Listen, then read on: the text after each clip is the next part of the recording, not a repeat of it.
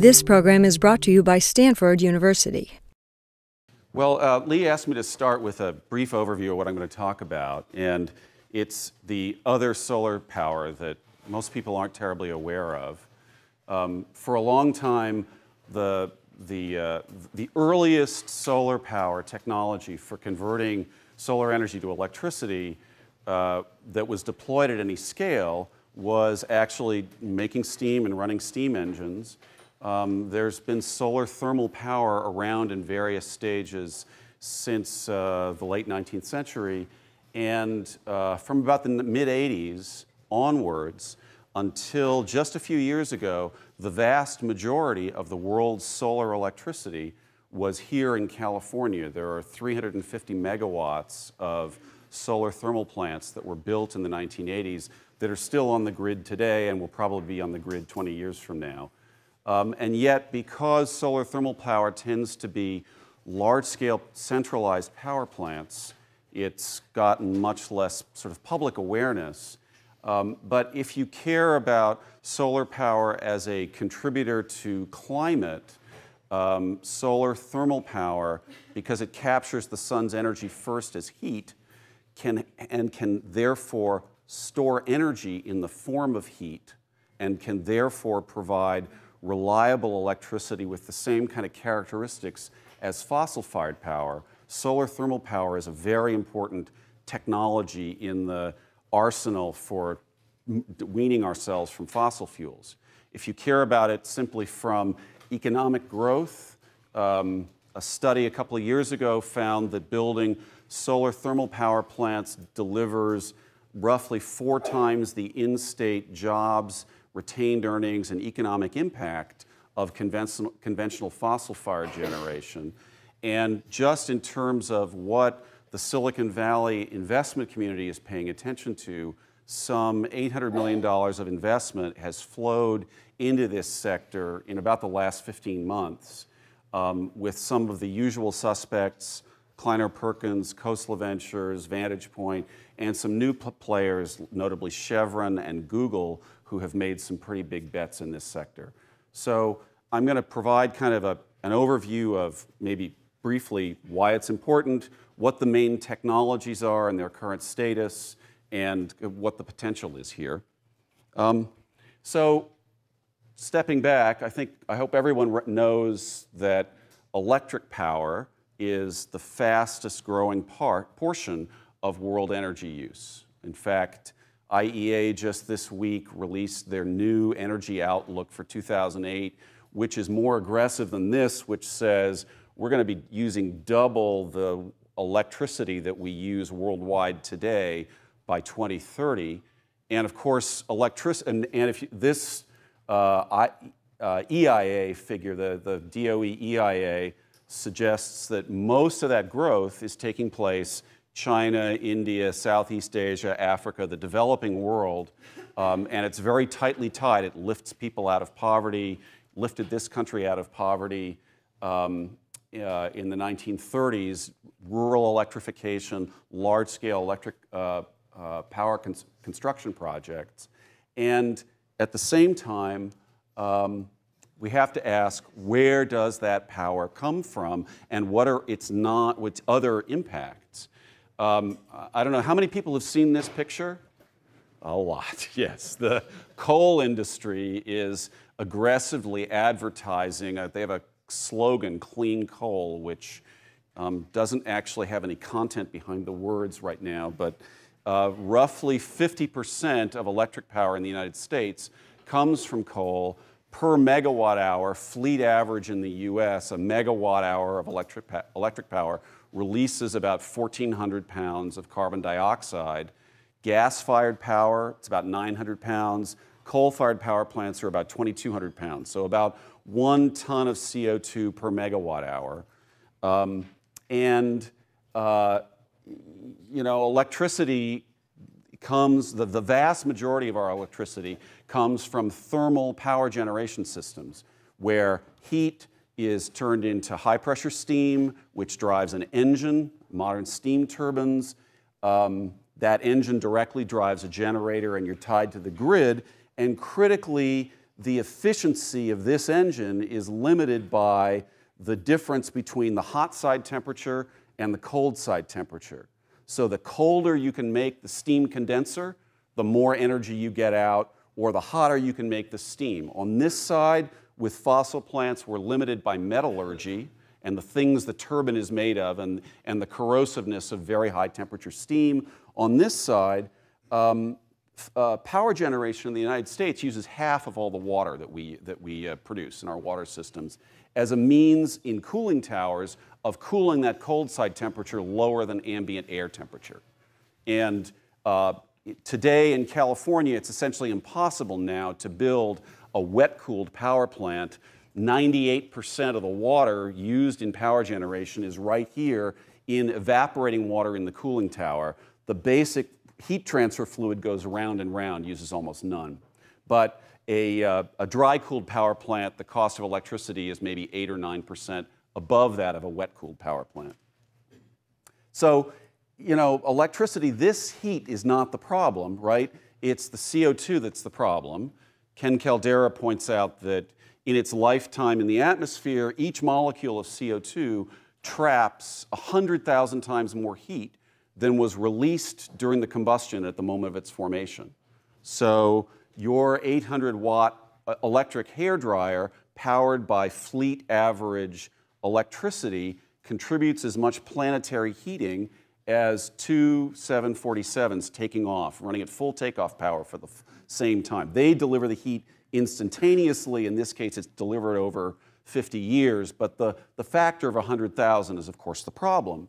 So, of course, we'd want to be choosing fuels that are lower carbon as a way of addressing that. But business as usual, in fact, the current EIA outlook suggests that the fuel that is going to power that doubling in electric power worldwide over the next coming decades is all coal-fired power. And that's a problem, right? That's a problem because this is a slide of Jim Hansen's from a couple of years ago. In retrospect, even 2 years ago, he was a little optimistic about the business as usual case. But the business as usual case takes us to very high levels of atmospheric carbon, and you'll see that the contribution of coal is the vast dominant portion of that. And recently, he's pointing out that, I think everyone's heard of peak oil, that we must have peak coal. We must turn off coal-fired generation promptly, and we have to do a lot of other things as well if we're going to get, in this century, to a target that he's established as livable. I know there's a lot of question about exactly where that target is. But if we were to choose other fuels, what are our choices? So the world, you know, there's different estimates of world total energy use, but I'm taking 16 terawatt hours annually of energy use. Now this is a slide of Dick Perez's from SUNY Albany. These are relatively sized spheres. So here's world energy use. Here's how much total remaining coal there is in the world. This figure turns out to be wrong, but it's smaller than that. But nevertheless, here's the world remaining supply of uranium, the world remaining supply of oil and gas. So the consumable fuels can power humanity for a certain period. Well, let's look at the renewable resources that are available again every year. Now these spheres are annual usable energy, not the raw form, but what we might actually convert totally. If we used all the wind energy that could be converted, we might meet world energy use. There are storage and other problems. Ocean thermal energy conversion, if we used all the exploitable biomass, all the hydro, each of these could be a contributor, but solar is vastly larger. And this is only solar power falling on land where 65% has been deducted for clouds and atmospheric effect. This is the solar that we can tap readily with whatever technology we have available. So, you know, it's very obviously clear that the first place to look for technologies to solve this problem is here. I think everyone's familiar with the work that's going on with photovoltaic solar, and I just want to talk about solar thermal. Solar thermal recently won an all-source RFP in Arizona that was not driven by a requirement for renewable energy. Arizona Public Service is building a 280 megawatt solar thermal power plant because they decided that the risk to ratepayers for future costs, it's cheaper than gas in Arizona. There are certain places in the world where the plants are economical. Our outlook at OSRA, when we were doing analysis there, suggests that with a policy on costs for carbon emissions that's in a range that people are talking about, $30 a ton, solar thermal is cheaper than all the alternatives. We'll come back to that. Solar thermal can deliver the vast majority of total grid energy because storage is a part of these solar thermal systems. We'll come back to that as well. And there's work underway today. There's been some 4,000 megawatts of power purchase agreements signed in the United States, mostly by utilities in California, also Arizona and Nevada. And a fundamental thing happened about a month ago. A month ago, on the 10th attempt in the United States Senate, we made law an 8-year extension of the 30% investment tax credit for solar power, which means now, for the first time in American history, we have an 8-year period of stable tax policy for the private sector to invest and build plants. Senator Reid still deserves a ticker tape parade. He introduced the legislation 10 times. It passed only when he included the provisions in the must-pass bank bailout bill, the ESA. And both senators from Arizona, by the way, voted no 9 times. They only voted yes in the must-pass bill.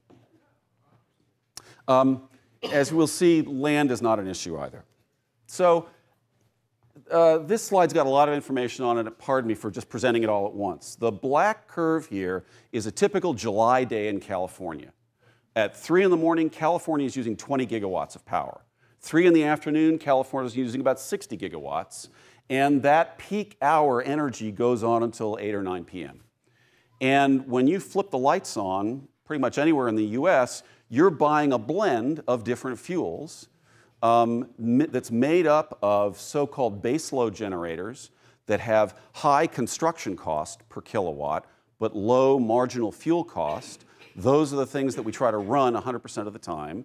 And intermediate and peaking plants, the peaking plants don't run very many hours of the year. Utilities are required, of course, to maintain generating capacity that's enough above the peak hour demand that we don't have brownouts or blackouts on a regular basis. One of the unfortunate things that's going on in the United States, annually, peak summer load is growing twice as fast annually as average electricity load. Year to year, this page is getting stretched vertically. And that means that the fastest growing portion of our energy demand is being met by the plants that have the worst fuel economy and the highest cost per kilowatt hour. Essentially, 100% of this is fired by natural gas. The modern plants are all jet engines. They're gas turbine engines. These intermediate plants are more fuel efficient. A lot of this was built in the last decade in the United States. We'll come back and look at a history. So on the same chart then is as available solar radiation on that particular day in July. There were a couple of passing clouds, but we start getting sunshine at 6:30 in the morning. It's gone by 5:30. This slide will tell you, among other things, that the notion that photovoltaic solar by itself, without energy storage, can somehow reduce load on the grid, that notion is incorrect, because peak hour demand extends until 8 p.m., and it is the peak demand that puts the strain on the grid. Solar, all forms of solar deliver energy when it's most valuable, but without storage, the maximum number of conventional power plants we need doesn't change. As I mentioned, solar thermal power has been around for a long time. An American engineer named Frank Schumann from Philadelphia built a plant in Meadi, Egypt. The way this plant operates is there are these trough-shaped reflectors all the sunlight that falls on these troughs is reflected onto a tube that runs down the middle, and that's where the water boils and forms high-pressure steam, in this case running a reciprocating steam engine, a 50-kilowatt generator, an air-cooled condenser, no water used in the desert. The cycle repeats. This plant was online until during World War I, the British shut it down and replaced it with coal-fired power, with the coal imported from Newcastle. Solar has had a similar relationship with fossil-fired energy on and off. In the modern era, most of what has been built is new generations of trough technology that was built first in the 1980s. But there are really four, you can break down, there's a lot of activity, a lot of companies and research labs. It falls into four categories. Systems that focus light on a point, and systems that focus light on a line. The things that focus light on a point have to track the sun in 2 dimensions. So all the mirror system has to move around. The things that focus light on a line only have to track the sun in 1 dimension. You use a very long line, you ignore the north-south thing because it becomes 1 or 2% effect. And then the other axis is systems that use a continuous curved reflector, or systems that use the reflector broken into segments, a Fresnel reflector. So we wind up with 4 types, and they wind up being called dish, tower, trough, and linear Fresnel. And your job as a designer of one of these things is to focus sunlight, concentrate it, and the low concentration systems are in the 50 to 70 times brighter than it falls. You know, you get 1 kilowatt of thermal energy per square meter at noon in sunny places in the world. It's about 1,300 watts out in space. The atmosphere filters out a little bit, and it filters out a lot in the mornings and the evenings. This air actually disperses some of the light. The highest concentration systems run up to 3,000, even 5,000 times. You would track the sun. Many of these systems include energy storage so that the generator can run after sundown. And then you're converting heat to power just like in a conventional thermal power system. And most of these things use the same turbine engines that are used in fossil-fired power plants. There are gas turbines and steam turbines.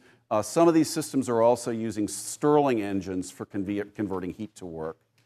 And the cost of power out of these systems is determined by, well, what do they cost to build, and how much energy do they deliver, and that breaks down into what's it cost per unit area for the collector, how efficient is the collector at gathering up sunlight and delivering it into the receiver, do you lose any heat energy back, and then how much of the how much of the heat turns into electricity. In a typical coal-fired power plant, about 40% of the thermal energy that was released in burning coal goes out the wire as electricity. In solar plants, it ranges from the low 30s up to maybe 35, but with so-called combined cycle systems, you can get above 50% efficiency. And this is why chasing these 4 things is what's led to this profusion of different ideas.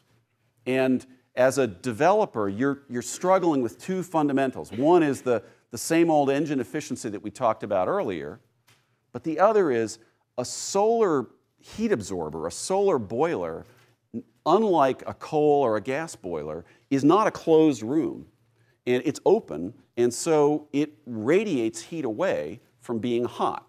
And in fact, the radiation loss goes as the surface area of the receiver times how well it approximates a blackbody radiator times a constant times the 4th power of its temperature. So the difference between something that runs at 300 C and 400 C can be, vastly larger thermal losses. 4th power really goes very rapidly. So you'll see in the point focus systems, these things are trying to drive the area of the receiver down. And they wind up with tremendous material science challenges in how you expose something that's, this big an area is absorbing a megawatt of light. The line focus systems have been made possible by surfaces that in the infrared spectrum have low emissivity. So they're fancy surfaces. So a lot of the development is around those two things, is materials that can deal with extremely high concentration or materials that are very low thermal loss. So just to name some of the companies that are out there, there's a company in Arizona called Sterling Energy Systems that's building these dishes, which stand about 10 meters high. There's a company in Washington State that's been building Stirling engines for spacecraft that's now building Stirling dishes that are about 1 meter dishes. There's a lot of tower companies now. Abengoa from Spain, Solar Reserve, I have a slide of theirs later. BrightSource, which is split between Berkeley and Israel. Torre Sol, which is a Spanish company funded out of Abu Dhabi. In the trough business, there's quite a lot of developers and a smaller number of technology companies. Acciona is the most recent company in the United States to build a trough plant. They built a 64 megawatt trough plant outside Boulder City, Nevada. It's about 30 miles from Las Vegas. Definitely arrange to go see it if you go on a Hoover Dam tour. It's very close by. Abengoa is building the 280 megawatt trough plant in Arizona that I mentioned. And this linear Fresnel system, Osra's founder David Mills invented. There's some small European companies that are building other variations as well, but Osra is the one that's building large-scale plants. And just to give you a sense of the thermal points that these things are operating at, so these things are, the dishes are trying to go to very high temperatures, and they're totally materials limited. There are people building dishes that run only at 650 C because of the materials challenges. So this is, if you're a ceramicist or you're building, extremely durable surfaces, this is where you want to focus. The systems today have Inconel alloy that came out of the inside of jet engines with hydrogen flowing as the heat transfer fluid. This very interesting exotica here. These tower systems today are all moving to about 550 C, and one group is using direct steam generating towers. The other is circulating so-called molten salt that we'll talk more about later on as the heat transfer fluid. The troughs use oil today as the heat transfer fluid. They can't boil water directly because the receiver moves with the mirror to follow the sun, and so they're flexible hoses, so they can't hold high pressure. So they circulate an oil and then run that through a heat exchanger to boil water. These linear Fresnel systems, because the receiver is fixed, are directly generating steam like some of the towers. The tower idea is fairly simple, except for what happens at that one spot, right? We build heliostats, they're called heliostats, these moving mirrors. They're essentially flat mirrors. All of their light falls on one point. If you're a bird and you fly by that point, you are in very serious trouble. There is a tower in Spain that has some bird kill problems. The receiver research in Spain and Israel and the United States are the main places that have been doing this research. There are receivers that boil water, that heat molten salt. There are receivers that try to use a ceramic material and suck air through the ceramic.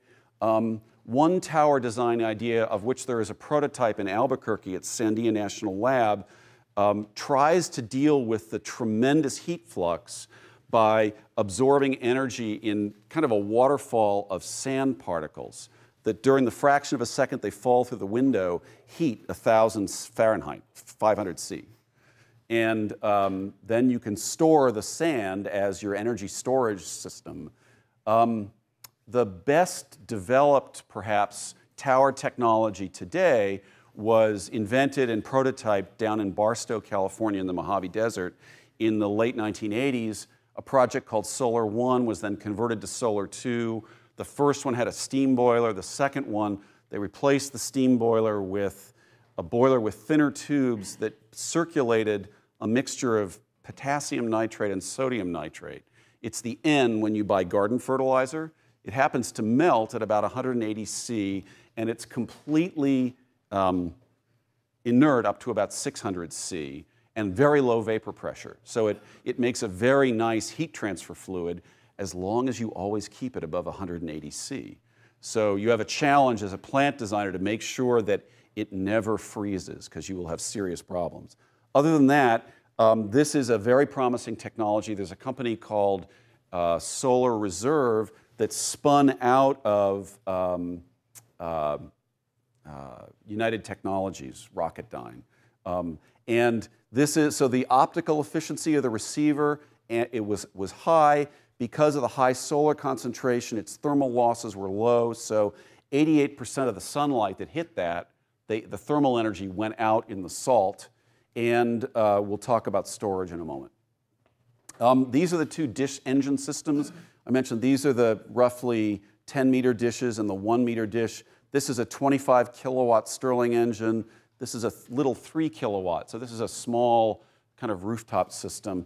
There's a very large power purchase agreement with Southern California Edison and San Diego Gas and Electric for systems of this type. As I mentioned, the troughs are what we have most of in the world. Since the 1980s, there's been some 350 megawatts spread across several square miles, about 3.5 square miles of the Mojave Desert, down very close to Edwards Air Force Base, a town called Boron, Kramer Junction, California. And they've been long-term reliable. You can get a sense of the scale of these things. Each reflector unit is about, what is it? It's about 3 meters across, 3.5 meters across. And the entire thing moves to track the sun, and you put together lots of them to gather up enough energy to drive steam turbines, which are located at the center of these things. OSRA just opened this project, which is in Bakersfield. There's a few of these linear Fresnel lines. Each of these is a 1/4 mile long. It's about 33 meters wide.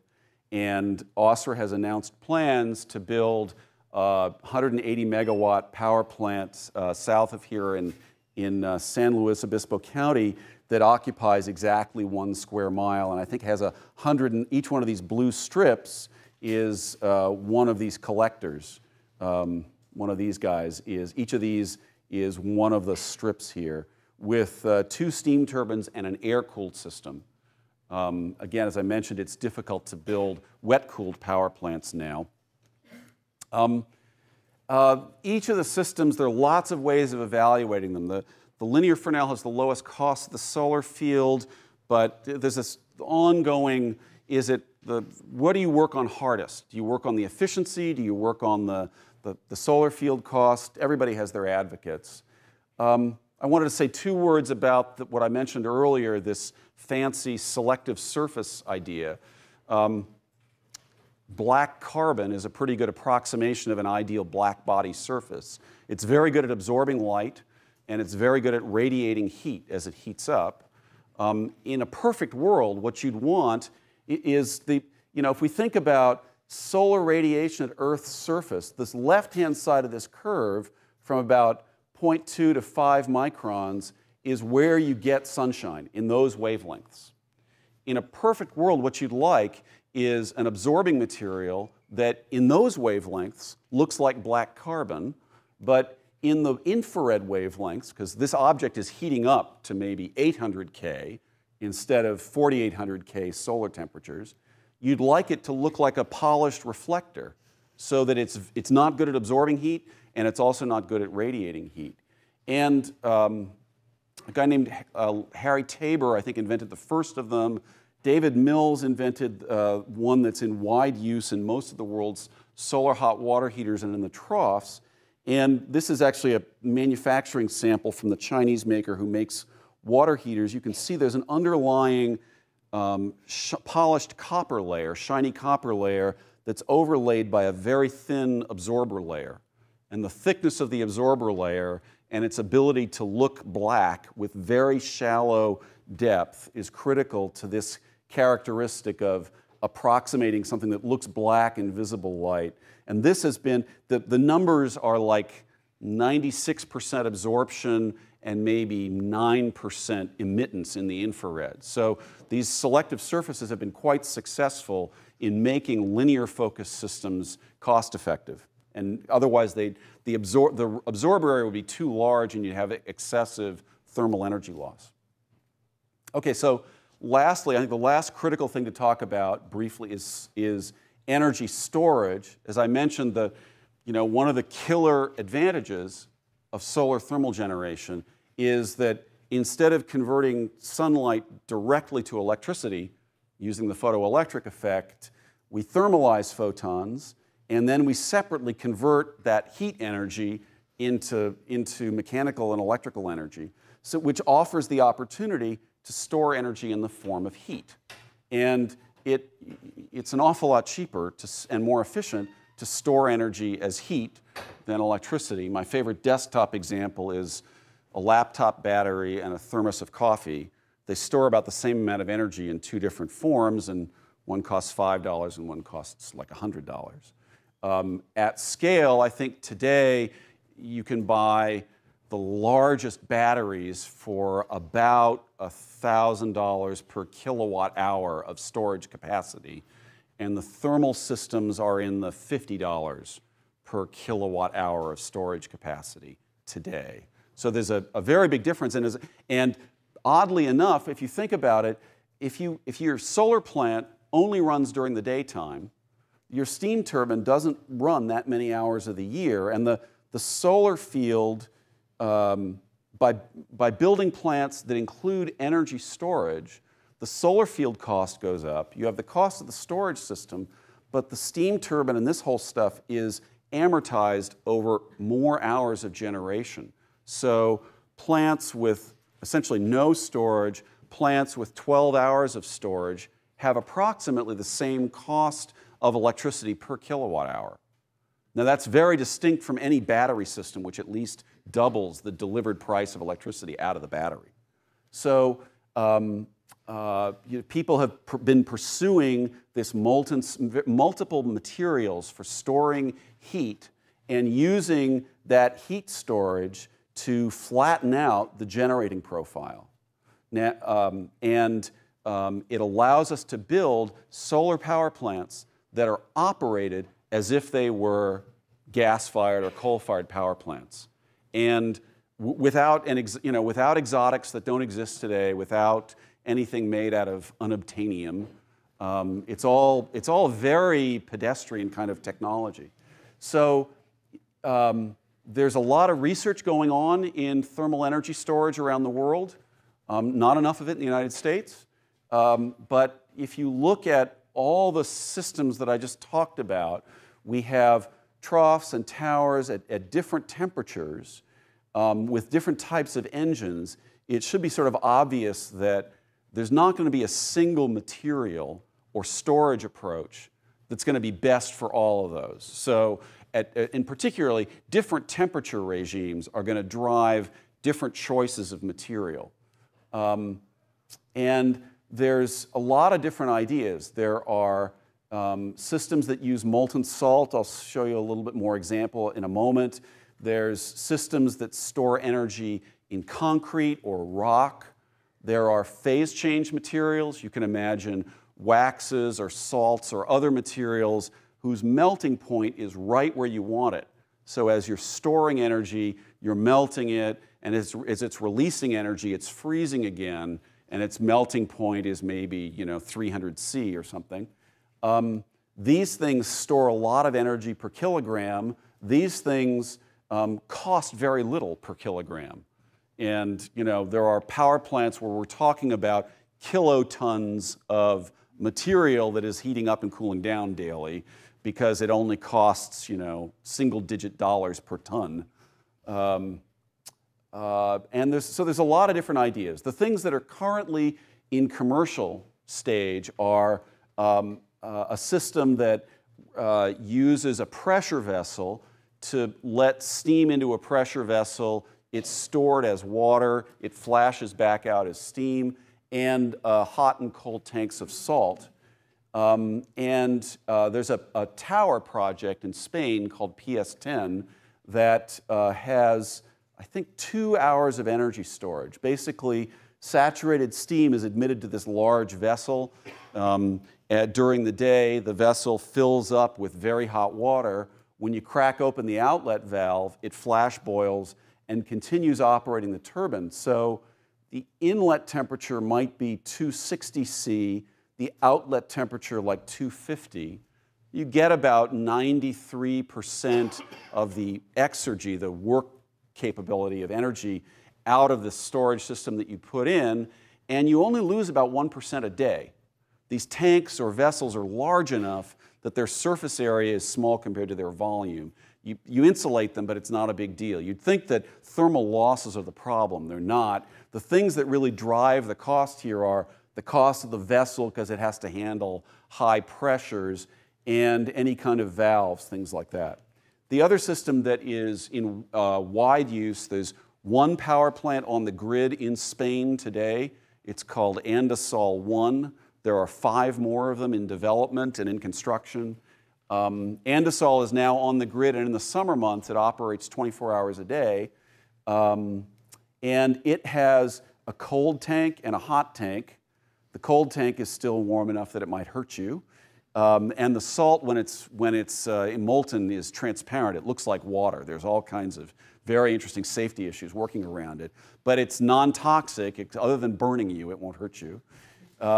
And basically, during the day, solar energy is used to heat the salt from 292 up to 390. And you pump from one tank to the other during the day, and at night, you're running through a heat exchanger, you're generating steam off the energy in this tank and putting it back in the cold tank. So that daily so that this is your heat battery, and you can generate from this heat battery as you want. So that in particular, you can cover all these peak hours of generation. As I mentioned earlier, this is a slide from Arizona Public Service. They're building a project called Solana in Arizona that's a 280 megawatt project. I think it has 7 hours of storage, 41% capacity factor. From their standpoint, that plant will be on 95% of their peak hours of the year. And that's what made it economical, because peak electricity is the most expensive electricity and the one that is subject to the greatest fuel uncertainty. McKinsey, Simmons, Cambridge Energy Research are all talking about a doubling in natural gas prices within the next 5 or 6 years. Now, depends on how deep our economic recession is, that number may move out, but we've had rapid increases in our domestic use of gas, and we've had some fines, but they're far from making us independent on gas. In California, the utilities from noon to 8 p.m. Monday through Friday pay roughly twice per kilowatt hour what they do in the other hours. So as a generator, if you have energy storage, you have a strong incentive not to run your turbine in the morning, but to hang on to the energy as heat and release it sometime afternoon and get paid more for it. And that reduces their price structure reflects their cost structure. There are other places where there is no time of day delivery, so that flat generating 24-hour profile in the first storage slide might be the right one. So it's an economic decision at each place. A surprising finding, though, so given all of this, and given what I said earlier, that electricity price is roughly constant out to about 12 to 14 hours of energy storage. David Mills and Rob Morgan from Austria did a study asking the question, using least cost power plants with 14 hours of energy storage, what total portion of US grid energy could solar deliver? I think most folks know that there's a project to get to 20% wind energy by 2030, and asymptotically beyond that, grid integration costs for wind start rising very steeply. Storage is needed. wind is delivering energy at the wrong time. PV can also deliver another 20–25% before grid energy integration costs rise steeply. That curve doesn't occur until you get up to about 94% of total grid energy. That is, surprisingly, if you have the transmission infrastructure, solar thermal power alone can deliver the vast majority of grid energy annually. And the surprising thing is that, sure, solar power plants have a seasonal characteristic to their output, that there's more energy in the summer. So does our grid load. So the blue is blue dots is California and Texas, where we had hour-by-hour data. And the green is what you'd get from minimal cost, so-called solar multiple 3 solar thermal plants. And if you arrange them so that you throw away very little energy, you wind up delivering over 90%, 5%. Against that, here's US grid power. The US has more of a winter peak, largely driven by heating loads in the Northwest and places where historically electricity was cheap. Most of our heating load is not on the grid, right? It's on natural gas. And from an economic standpoint, now, this is the slide when people start throwing tomatoes, perhaps. But for every, Professor Weyant just sent me his models yesterday. I haven't had a chance to look at his. But with the same debt equity structure, roughly the same returns to equity, slightly higher returns to equity for nuclear and solar because they're slightly riskier, and today's construction costs. So $5,500 a kilowatt for nuclear, even though folks are now talking about, I think, $8,000 a kilowatt. Pulverized coal, $3,200 a kilowatt. Again, these numbers are up to $4,000. Today's price of gas, $9. Solar thermal is the lowest cost of all the fuels once you put a $30 per ton cost on the coal plants. It beats gas without it. And as I mentioned, we already have an existence proof of Arizona Public Service buying a first plant on that premise. So how much world energy could it deliver, and where will the plants be? These are the locations where you get lots of sunshine during the day. And that is the amount of land that it would require to deliver all world electricity demand in 2030. I think I have that number right. I think it's 2030, it might be 2020. Land is not remotely a constraint, and all the high solar regimes, all the high solar radiation locations are within reasonable transmission distance of the major load centers. Here in the United States, all of current US electric power, day and night, take 10% of the BLM land in the state of Nevada. That's 100% of US electricity. Compared to some other options, just for fun, Mills did a comparison of annual energy yield per acre. Against corn ethanol, the ratio is 500 to 1. Against the best cellulosic ethanol, the annual energy yield is 32 to 1. The algae is the next best thing. I think it's only 16 times more land for the same energy. The conversion efficiencies that we have today aren't as good as what we will have, but this is based on today's conversion efficiencies. And we also have the transmission technologies today. Today, we move, for 30 years, we've been moving hydropower from Washington and Oregon to LA over a 500 kilovolt DC line. There are lots of long-distance DC lines, at high voltage. That's commercial technology from everybody today. You can go 1,000 kilometers with 3% energy loss per 1,000 kilometers. So we can tie the country together to deliver all of our power from wind from the Midwest and solar from the Southwest at the lowest costs. There's a multi-country European initiative studying and actually starting to build some of the initial pieces to tie together Norwegian hydro, North Sea wind, and especially North African large-scale solar. And there's a website, deserttech.org, which has vast amounts of information about that initiative. Here in the United States, lots of folks are talking about a superhighway that overlays the current grid. This slide is a bit of an eye chart. The image behind is where all the current power plants are. Every brown spot is a power plant. You can see the current transmission lines. Like that's the DC line from northern Oregon to LA, and there's one from Utah. There's some other DC lines you can see. And the sketched in, there's lots of ideas about where interstate electricity transmission is going to be, but we are at a moment today in the United States, we do grid the way we did roads in 1939, and there's a lot of discussion about what it's going to do to the United States, what interstate electricity is going to do to the country is very similar to what interstate highways did for the country. I don't know if you've seen this ad that the We Initiative has been running.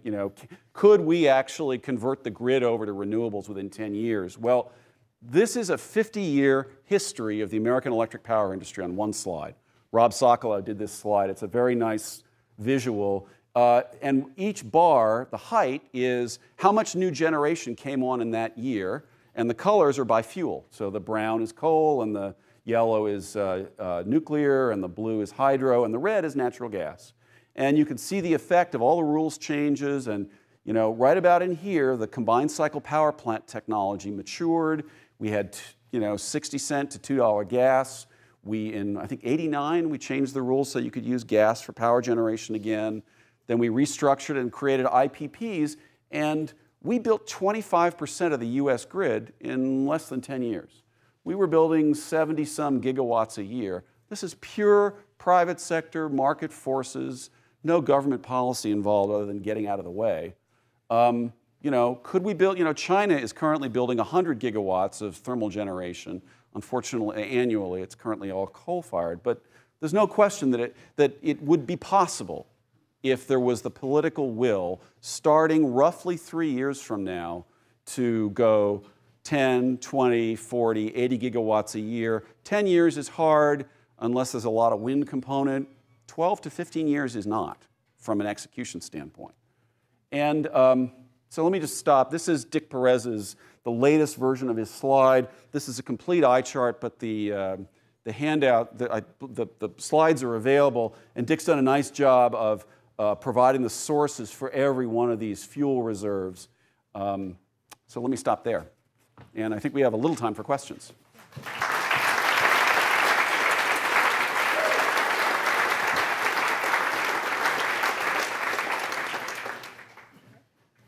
Hi, what prevents you from scaling this down to being on a rooftop? The big issue is the same reason that prevents you from scaling a coal plant to fit in your basement, which is that the thermodynamic efficiency of the heat engines tends to be better with bigger ones. If you think about stubby wing airplanes, don't fly very well. Gliders have very long wings. There's a reason why you want high aspect ratio blades in a steam turbine, which takes you, very large steam turbines are more fuel efficient. They're better at converting heat into work. And so it's a function of the engines, not the solar collectors. So now what about in your house, though? You need the heat services, not the electricity? Yes, that's right. And combined heat and power is exactly the place where that might be valuable. And there's folks beginning to pursue that. Absolutely correct. And in fact, there are folks pursuing tri-generation using some of the waste heat for driving an absorption chiller and then domestic hot water. So there are folks working at the smaller scale, but again, the cost of installing, if you're positing you're going to install a square mile net of solar collectors, you're either going to do it all in one site on bare ground, or you're going to do it on 5,000 roofs. Guaranteed, your installation costs will be 3 times higher on the roofs. So, ultimately, economics drives our major energy infrastructure. Yeah. Oh, I'm sorry. On your transmission initiative, I believe that it's important to be able to light the city of New York with Arizona Solar. But if you look at the way the grid is currently set up, there are an awful lot of transmission lines that are very big, that are regionalized. Have you done any approximation of how many transmission lines and of what size it would take to go from southwest to the northeast? Yeah, well, so that, there's folks smarter than me who've been working on this, and there is actually a lot of study out of the Western Governors Association and several other folks who've been looking at exactly this. Steve Chu from Lawrence Berkeley Labs has been talking about these issues for a while. These corridor widths are for constant energy transmission.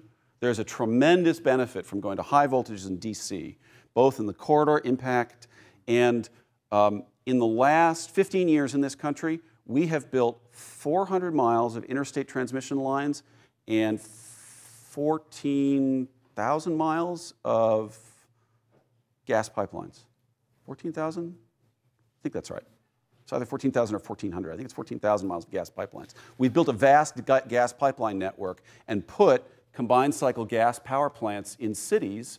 So, you know, this boom right here, you know, we built a huge network of gas pipelines to serve those plants. Previously, we put power plants far away from population centers because of all their emissions. And now that any renewables first agenda needs to put the wind generators where the wind is best, the solar power where the solar is best to get cost. Today, transmission is about 7% of the typical electric bill. So if that went up to 12% and you got a halving of the generation cost, economically it works. Yes? So if we start talking about putting a lot of solar plants in deserts, that puts a lot of our energy generating capacity in what seems like maybe a relatively small geographical area. So what happens if you have like cloudy days? How does that impact the whole grid overall? Yeah, that's also a great question. There's 2 or 3 different answers to that. Let's go back and look at the region. The short answer is I may not be able to get there quick enough. The high solar regime area of the U.S. goes from maybe West Texas out to, you know, Southern California, and weather systems are different in different places. So there is spatial diversity. The other thing about these systems that is actively being pursued right now is fossil co-firing. So that, and in fact, the plants that were built in the Mojave Desert had gas co-firing. And there was a brief period, which you didn't mention, when Mount Pinatubo went off, the solar output fell by about 15% for about a 3-year period. And they burned more gas for a few years. And it's likely that as we get to high solar penetration, that's what we'll use gas for. And that's what we'll use fossil fuels for, is to do the little bit of uncertainty management. Yeah, you mentioned that there were a number of things which the market itself drove, and then you also were very pleased that there was a renewable tax credit. So if Obama's transition team called you up and said, what are the incentives that we need to try to push the technology development and bring the costs down fastest, what are the right public-private partnerships to create incentives? Well, what would you tell them, and how long would you tell them it would take us to do the job? Okay, so that's an excellent question. That's really the heart of what we ought to do next. The biggest issue that all solar systems face is cost of capital. And the challenge in building these systems, the newest technology is the least well-proven technology, but it's the lowest fundamental cost. But if with the newest technology, lenders are concerned that it may not, the insurance policy for the technology drives up the cost of capital for the project. The number one thing today, given the state of our capital markets and the availability of large-scale debt and other things, I think is, there is in fact right now an amazing opportunity. We could start building roughly 7,000 megawatts of wind and 7,000 megawatts of solar projects on the existing federally owned hydro transmission systems, which have all seen catastrophic reductions in their power output. The hydro systems that we built in the 60s on the upper Missouri today are delivering 15% of their original design power output annually.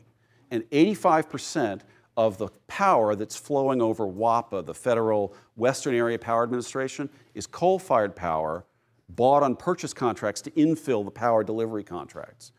Hoover Dam is supposed to be offline by 2017, according to that Scripps study. Glen Canyon is still delivering 30% of its design power output. Take that existing federal transmission system and have the federal government buy renewable electricity instead of buying coal-fired power to make up for those dam shortfalls, and begin to use the dams for what they're best at, which is backing up intermittent sources of generation. Best thing about a dam is it can go from offline to full power output in about 15 seconds. Any thermal generator, because it's got to heat up, takes minutes to hours to come online.